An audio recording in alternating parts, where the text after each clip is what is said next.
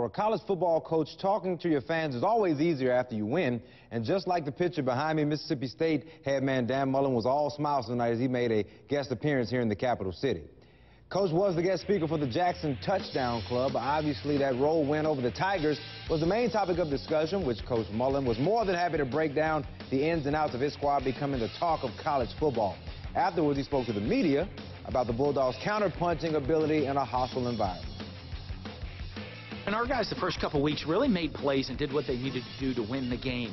But I was really pleased because every time adversity seemed to hit us in that game, or every time we were put in a rough situation, whether it be starting on our own 1-yard line 3 times or, the fumble to start the second half, every time something bad seemed to go our way, our guys still responded, played with a lot of confidence, and made the plays they needed to do to win the game.